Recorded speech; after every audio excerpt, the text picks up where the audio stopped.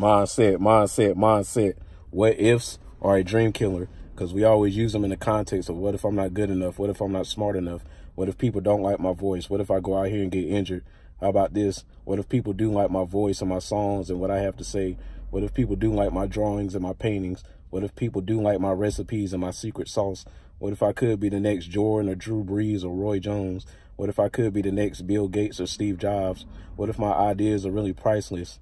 What if my deep down passions and dreams and desires are what my calling is for my life, but I've been too scared to be sure of it because I've been too busy saying, what if it's really not?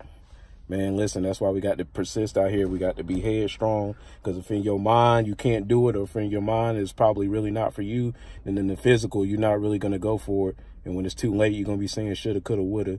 So listen, man, 2019, persistence, consistency, expectation, mindsets.